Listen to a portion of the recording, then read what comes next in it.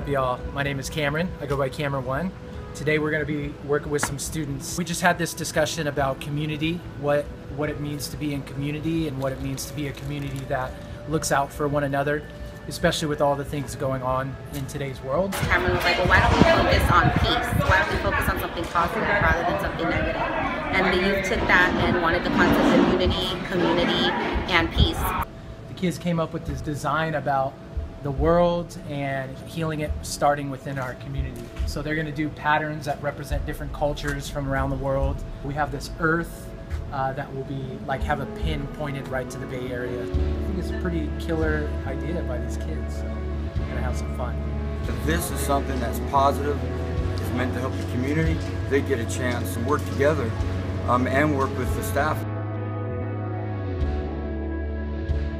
To me, the art project is definitely a way for them to come together and build something that they can call their own. So I definitely think that that's the basis of it, is community and unity and love for each other. Taking part in painting and design gives them a chance to express something they wouldn't ordinarily be able to do. And they perk right up. I love it. All lives matter. Basically, we're doing this dedication for everyone, all the communities to come together. Now I'm a part of something, even though I'm on probation. It makes me feel good. Everybody's just working as a team, working together to make the world better. At Robertson, this whole concept of unity is really important and relevant. One of the students out there said, we did it together as a team, we couldn't have done it without each other.